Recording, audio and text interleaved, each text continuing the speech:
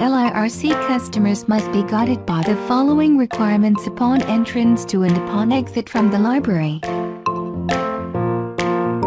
First, upon entrance. A. Wearing of proper or appropriate attire.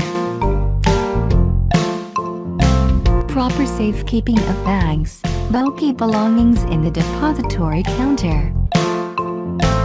C. Bringing inside for safekeeping allowed things such as cell phone, wallet, sets of jewelry, and other valuable things.